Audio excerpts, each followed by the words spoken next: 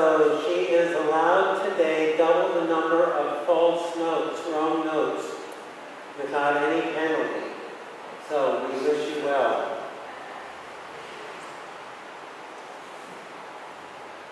Many of you will know Brian Beisel, came from this congregation.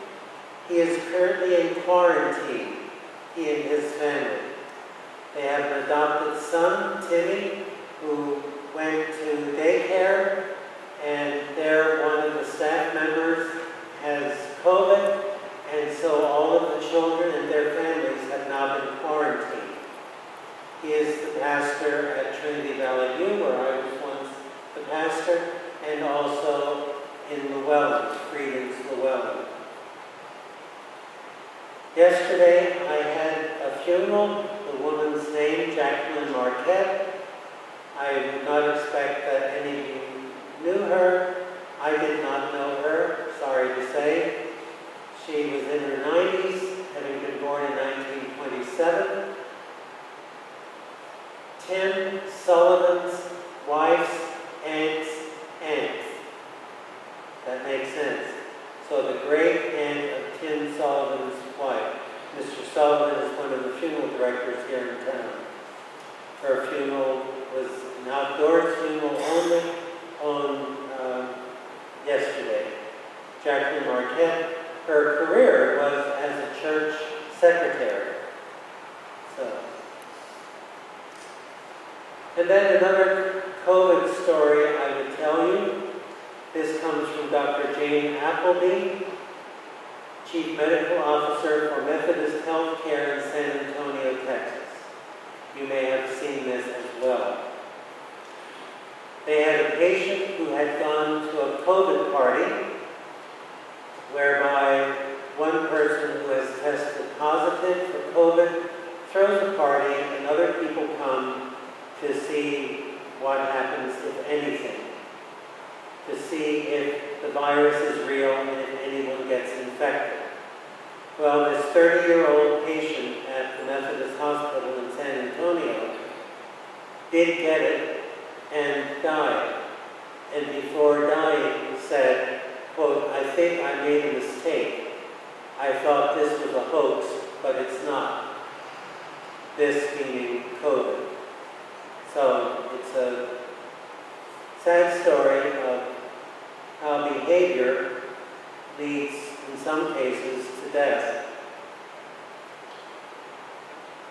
So that is, oh, and I was going to say about this funeral I had yesterday.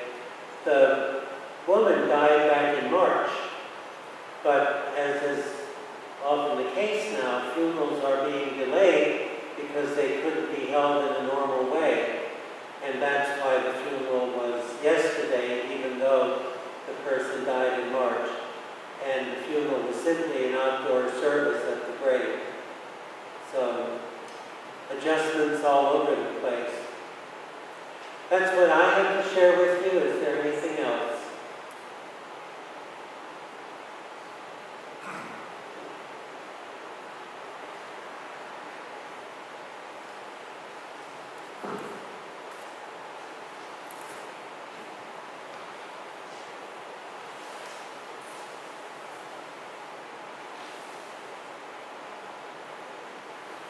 Then our first hymn is number 250.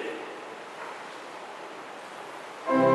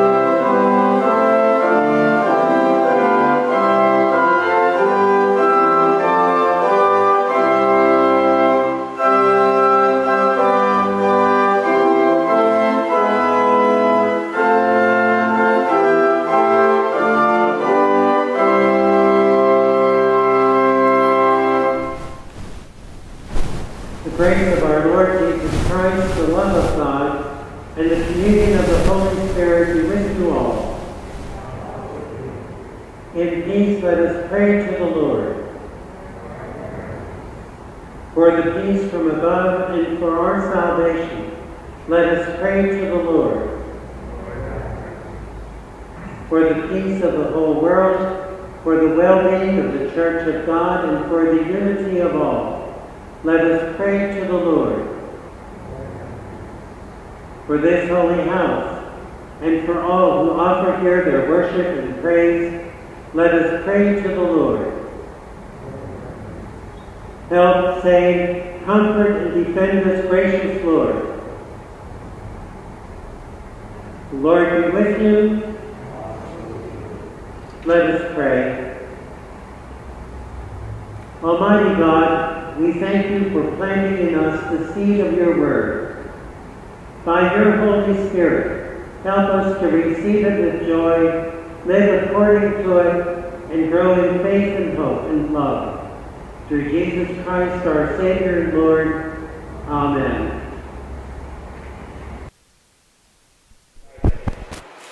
For as the rain and the snow come down from heaven, and do not return there until they have watered the earth, making it bring forth and sprout, giving seed to the sower and bread to the eater, so shall my word be that goes out from my mouth.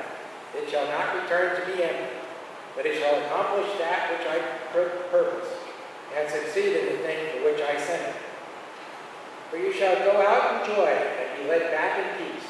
The mountains and the hills before you shall burst into song, and all the trees of the fields shall clap their hands. Instead of the thorn shall come up the cypress, instead of the briar shall come up the myrtle, and it shall be to the Lord for a memorial, for an everlasting sign that shall not be cut off. Here ends the first reading. We will now read responsibly by whole verse, Psalm number 65. You are to be praised, O God, in Zion. To you shall vows be fulfilled. To you, the one who answers prayer, to you all flesh shall come. Our sins are stronger than we are, but you blot out our transgressions. Happy are they who choose and draw to your courts to dwell there. They will be satisfied by the beauty of your house, by the holiness of your temple. Awesome things will you show us in your righteousness, O God of our salvation. O hope of all the ends of the earth and of the oceans far away. You made firm the mountains by your power. You are girded about with might. You still the roaring of the seas, the roaring of their waves, and the clamor of the peoples. Those who dwell at the ends of the earth will tremble at their marvelous signs. You make the dawn and the dust to sing for joy. You visit the earth and water it abundantly. You make it very plenteous. The river of God is full of water. You prepare the grain, for so you provide for the earth. You drench the furrows and smooth out the ridges. With heavy rain you soften the ground and bless its increase. You crown the year with your goodness, and your paths overflow with plenty. May the fields of the wilderness be rich for grazing, and the hills be clothed with joy. May the meadows cover themselves with flocks, and the valleys clothe themselves with grain. Let them shout for joy and sing. The second reading is taken from the book of Romans. There is therefore now no condemnation for those who are in Christ Jesus. For the law of the Spirit of life in Christ Jesus has set you free from the law of sin and of death. For God has done what the law, weakened by the flesh, could not do. By sending his own Son in the likeness of sinful flesh, and to deal with sin, he condemned sin in the flesh, so that the just requirement of the law might be fulfilled in us, who walk not according to the flesh, but according to the Spirit. For those who live according to the flesh set their minds on the things of the flesh, but those who live according to the Spirit set their minds on the things of the Spirit. To set the mind on the flesh is death, but to set the mind on the Spirit is life and peace. For this reason, the mind that is set on the flesh is hostile to God. It does not submit to God's law. Indeed, it cannot. And those who are in the flesh cannot please God. But you are not in the flesh, you are in the Spirit. So the Spirit of God dwells in you. Anyone who does not have the Spirit of Christ does not belong to him. But if Christ is in you, though this body is dead because of sin, the Spirit is life because of righteousness.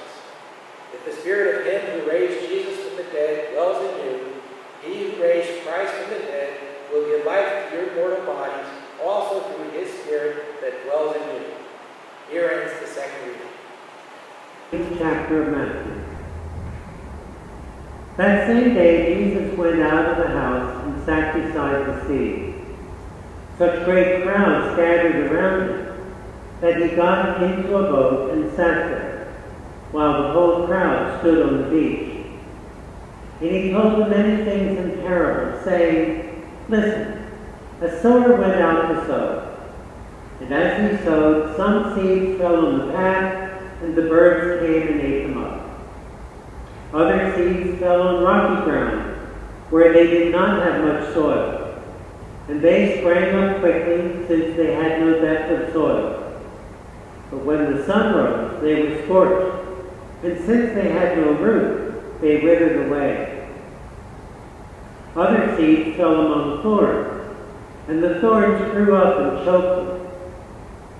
Other seeds fell on good soil and brought forth grain, some 100-fold, some 60, some 30. Let anyone with ears listen. Hear then the parable of the sower. When anyone hears the word of the kingdom and does not understand it, the evil one comes and snatches away what is sown in the heart. This is what was sown on the path. As for what was sown on rocky ground, this is the one who hears the word and immediately receives it with joy. Yet such a person has no root, but endures only for a while. And when trouble or persecution arises on account of the word, that person immediately falls away. As for what was sown among thorns, this is the one who hears the word, but the cares of the world and the lure of wealth choke the word, and it yields nothing. But as for what was sown on good soil, this is the one who hears the word and understands it, who indeed bears fruit and yields in one case 100-fold, in another 60, and in another 30. The Gospel of the Lord.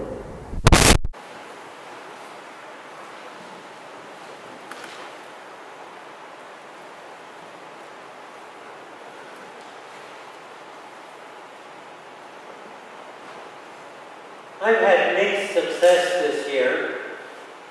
On the one hand, I planted squash. Almost every single seed germinated, and the stalks grew big quickly. Although those squash plants are now surrounded by little weeds, the squash tower above the weeds and will survive, no doubt about it. And this week I hope to get out some dry day and pull the weeds. Come September, there should be squash. But the eggplants, not so much. The seeds arrived late from the seed company, well beyond the date on which I should have started the plants indoors. So I planted the seeds directly in the garden, putting a toothpick by each seed so I'd know without a doubt which would be the baby eggplant plants. Alas, birds came and collected the toothpicks. Weeds grew up as quickly as the eggplants, if the eggplants germinated at all. Now the weeds are large and the eggplants are nowhere to be seen. Finally, I also planted some rolls of seeds, mainly to see what would happen. That is, you can buy strips in which seeds are embedded. Stretch out these rolls on the ground. They come rolled up like a ball, but stretch them out on the ground, cover them slightly with ground, and water them. And up come the seeds. And they did. It worked. that. I bought the rolls of seeds from a company that soon will reward me $7,000 a week for the rest of my life. I was actually expecting only $5,000 a week, but that contest ended on June 30th, and I didn't win. But now I'm in for 7. I'll be sure to let you know when I win, and you will enjoy the new air conditioning here at church when I do win. At Buck Run, I promised them an elevator, but the organist wanted an organ instead. I said, no, they get an elevator, like it or not. And you get air conditioning, like it or not. If I get the $7,000 a week. Planting seeds can bring you all kinds of wonderful harvests or nothing at all. When you plant the seeds, you don't really know what you will get. I remember well a farmer friend of mine telling me that he was giving up on farming, giving up on it as his main occupation because the results were so hit or miss. A few dry years in a row meant no income. He experienced that, and it wasn't fun. His new job, working for the state as part of a road crew, was more dependent.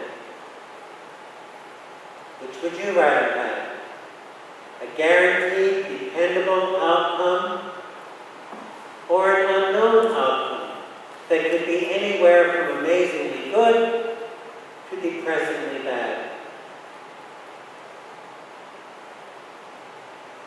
In today's gospel reading, we heard Jesus tell a story about a person who sowed seeds, scattering them all over the place. Some seeds fell on the hard-packed earth, lay exposed, and were quickly eaten by the birds. Some seeds fell in areas too full of rocks and couldn't survive in the shallow soil. Some seeds fell in areas already full of other plants, thorns, and died out. Only some of the seeds ended up in good soil, but they did amazingly well. One seed could produce 30, 60, or even 100 new seeds. What is this story? It is a story of encouragement. Don't give up. Keep at it. Maybe not everything will turn out well, not every seed will produce a harvest, but there will be success.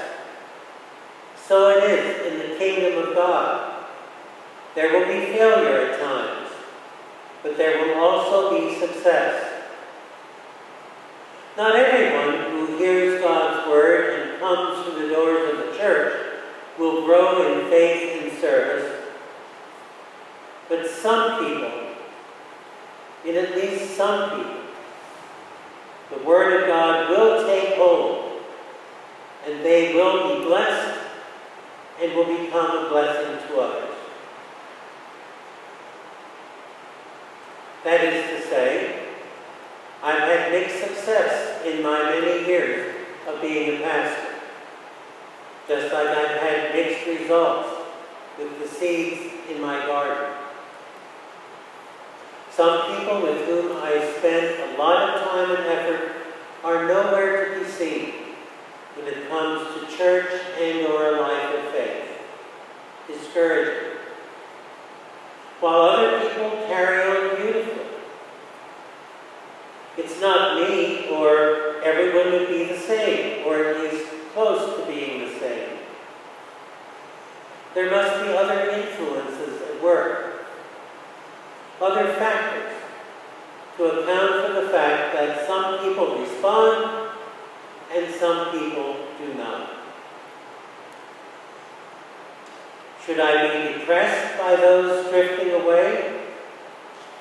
Or should I be encouraged by those who grow in faith? In And should I take any of it personally? After all, I may indeed have been sowing seeds, but so did other people, other pastors, parents, grandparents, Sunday school teachers, fellow church members. All of them were teaching lessons and setting examples also. I can't take all of the credit or all of the blame, and neither can you. All we know is that in some cases at least, there is a wonderful and amazing harvest. We hope that makes up for the disappointing results in other cases.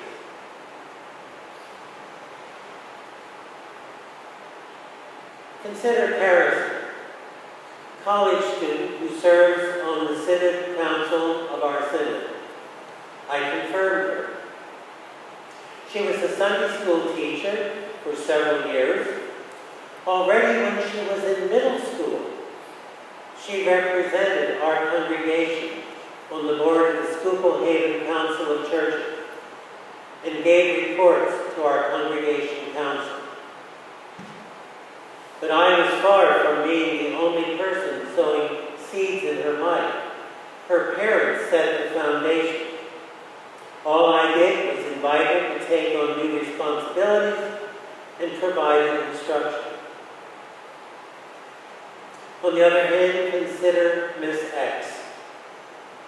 She came to catechetical class only a couple times and dropped out. Unlike Harrison, her parents did nothing except tell her to go for about a month, and then they gave up. They themselves had not set any example of faith for her from little on up. And when she became incorrigible, unwilling to do almost anything, they quit trying. Mixed results. We see them in churches, in families, in communities. But you never know. One fellow I once destroyed looked like he was going to destroy his life big time. Wasted seed.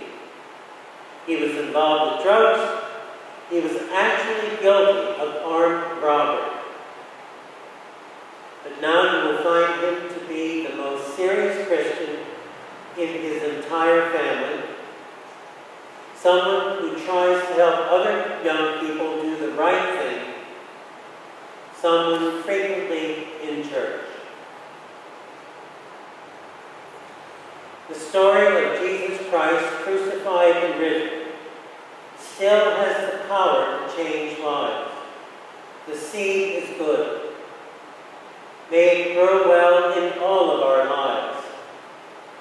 It is guaranteed to give excellent results, not everywhere, but in enough lives to give us all hope. Amen.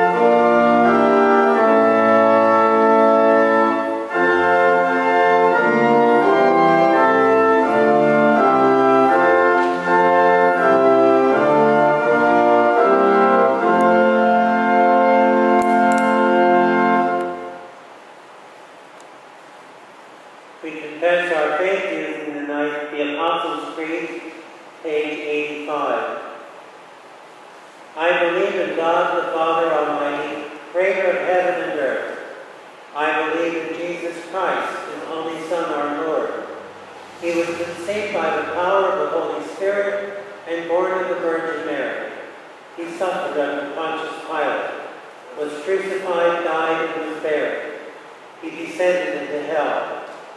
On the third day he rose again. He ascended into heaven and is seated at the right hand of the Father. He will come again to judge the living and the dead. I believe in the Holy Spirit, the Holy Catholic Church, the communion of saints, the forgiveness of sins, the resurrection of the body, and the life everlasting. Amen. Falling into unity with one another in the whole creation, let us pray for our shared world.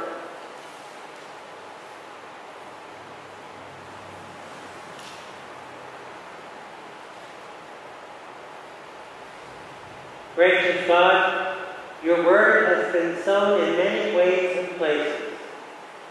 We pray for missionaries and newly planted congregations around the world. Inspire us by their witness to the faith we share. Hear us, O God.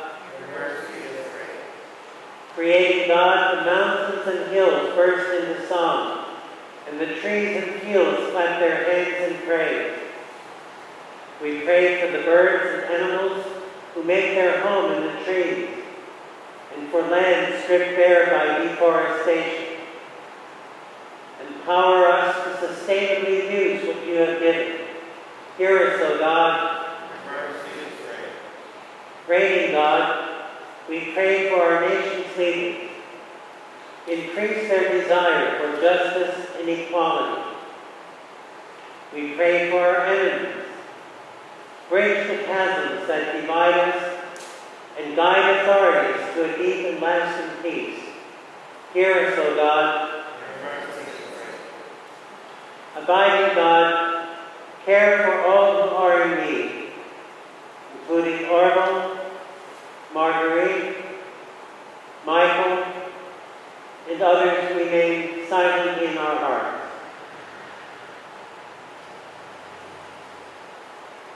For those who are doubting, renew faith. For those who are worried, provide release. For those who are struggling, ease burdens. For those in fear, give hope. Hear us, O God. Your mercy is great. Renewing God, revive your church in this place. Nourish and nurture the seeds you have planted, that we might grow as disciples. Replace what has been depleted, sustain our ministry, and deepen relationships with the wider community.